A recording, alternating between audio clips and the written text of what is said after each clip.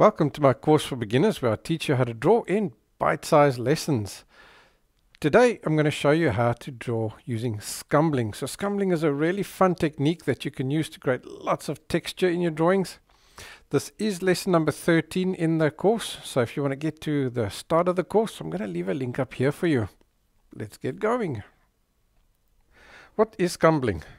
Scumbling is a specific set of techniques that fall under the scribble drawing category because you are drawing using scribbles instead of shadings. In the next lesson we'll look at scribbling itself. Why would you want to scumble instead of shade? Shading gives you the appearance of a smooth surface, but often you will need to draw textures like the dreadlocks on the sheep, trees and bushes, cobbled roads, and even suggest complicated designs like the stained glass in this cathedral.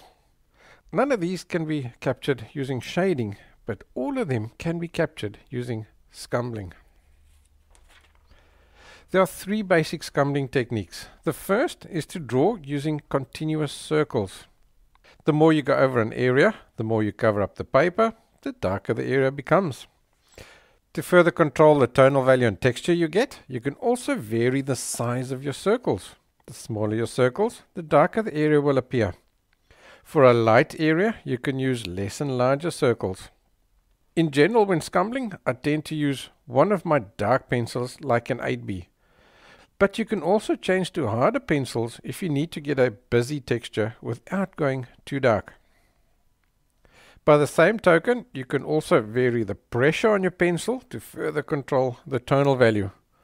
And while we're on the subject of pencils, you want a sharp pencil while drawing. So use a round point pencil to draw with and sharpen it regularly to ensure that it doesn't round off too much. What I also do while drawing is constantly turn my pencil in my hand as I draw to automatically sharpen the pencil as I go. Then of course using a mechanical or a clutch pencil works perfectly for scumbling because then you don't need to sharpen it. So using the circle technique is great for textures like cobbled roads and even these stained glass windows. The next technique is to use star shapes like this, except you draw each star in one motion like this. Obviously you don't need to follow my exact pattern to draw a star. You use whatever pattern or sequence comes naturally to you. What is important is that you end up with these pointy edges, because when you fill up an area using stars, it ends up looking like leaves. So using this technique will quickly allow you to draw bushes, trees and hedges. The next and my favorite scumbling technique is to use a continuous figure of 8 motion like this.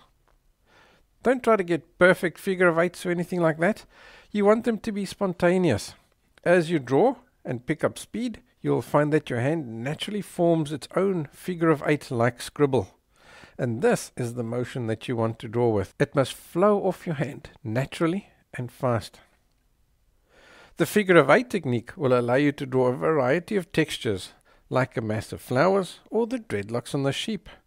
In the next module we'll be putting this into practice by drawing the sheep, and I hope you will join me there so you can practice your scumbling technique. I'll also leave a link here to the scribbling lesson so you can go and take a look at those techniques. If you have enjoyed this lesson, please like and subscribe so I can inform you when I release the next course module. I've also left a link to my website here where you can find hundreds of real-time draw and paint along lessons. Thank you for watching. I'll see you in the next lesson.